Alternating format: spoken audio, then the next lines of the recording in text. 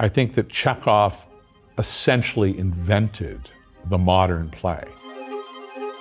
Like all great plays, The Cherry Orchard is a modern play.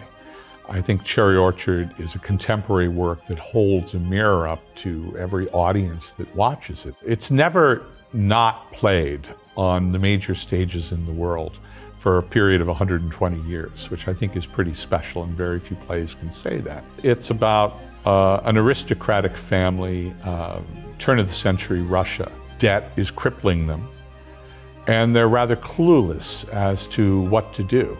I think it's a play about privilege, and it's about privilege being confronted by social change. And it's how we react to that, how we deal with that. And the play, Chekhov described as a comedy, which is very unusual for a Chekhov play.